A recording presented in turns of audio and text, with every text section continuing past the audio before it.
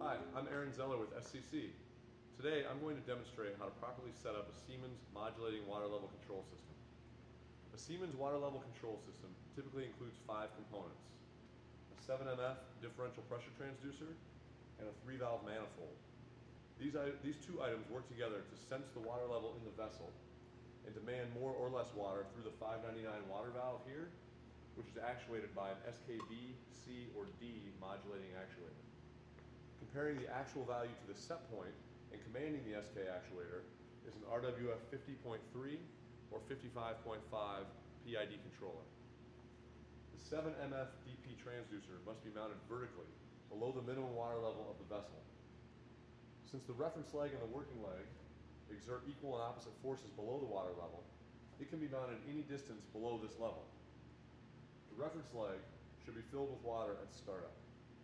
At the top of this leg, there should be 2 pipe tees or a condensate pot arranged as such. This keeps this leg full of water at all times up to this point. When controlling water level in a boiler or deaerator, the reference leg is connected here to the negative or minus port on the 7MF.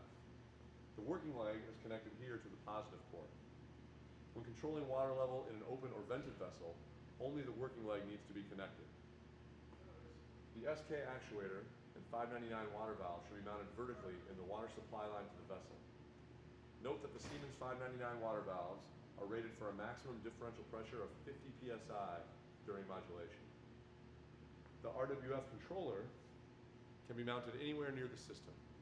The RWF 50 is 1/16 DIN and the RWF 55 is 1/8 DIN, allowing easy mounting in a control panel enclosure door.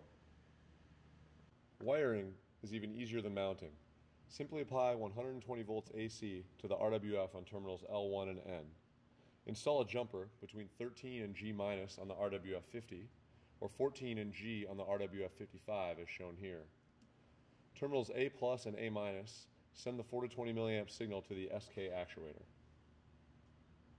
The SK actuator receives the 4 to 20 milliamp signal on terminals Y and M and is powered by 24 volts AC on terminals GO and G. The 7MF DP transducer is loop powered, meaning it works off the low voltage DC coming from the RWF. Connect terminal 12 on the RWF, shown here, to minus on the 7MF, and G+ on the RWF, here, to plus on the 7MF. Now that the components are installed and wired correctly, there are a few parameters to set on each device. Begin by measuring the distance between the reference leg and the working leg taps on the vessel. On this demo boiler, that distance is 20 inches. Then go to the RWF, enter OPR, and then enter to get to SP1, and set that to the desired set point in inches water column. This should be the desired height of water in the vessel above the working leg tap. Next, go to PARA, or parameter, and set PB1 to 5. Enter for PB1, then DT to 0, and RT to 80. These are the preliminary PID settings. While in the PARA menu, the parameter menu, also set HYS1 to 0 and HYS3 to 100. Then escape to configure, hit enter to go to INP, then enter again to INP1. Set sensor 1 here, to 16. Then set SCL to match the distance between the taps of the working and reference leg. In this case, we'll set it for 20 inches as we measured previously.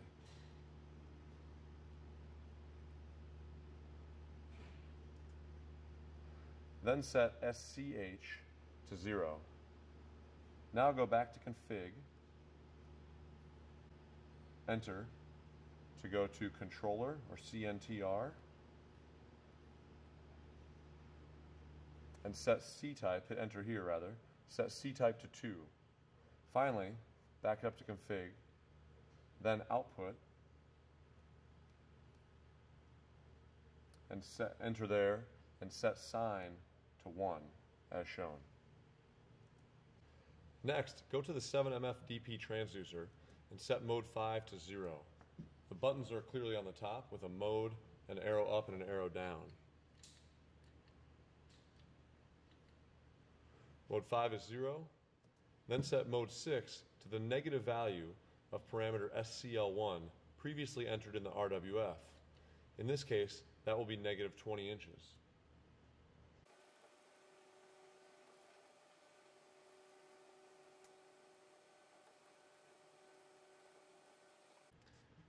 Next, the 7MF DP transducer must be zeroed. Begin by closing both isolation valves on the 3-valve manifold and opening the bypass valve. Go to mode 7 on the 7MF and hold both the up and down arrows to zero the transducer.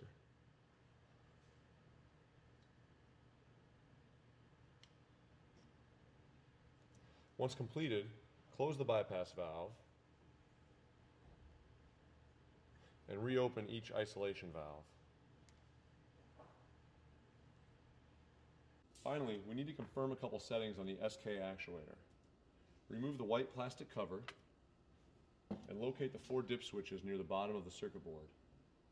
Starting from the left, switches 1, 2, and 4 should be down, and switch 3 should be up, as shown. This sets the actuator to work off a 4 to 20 milliamp modulating signal. The system should now be functioning properly. If you need additional help, check the link in the description below for written instructions based on what was just covered. Thank you for watching, and I hope you enjoyed Precise Level Control, brought to you by SCC.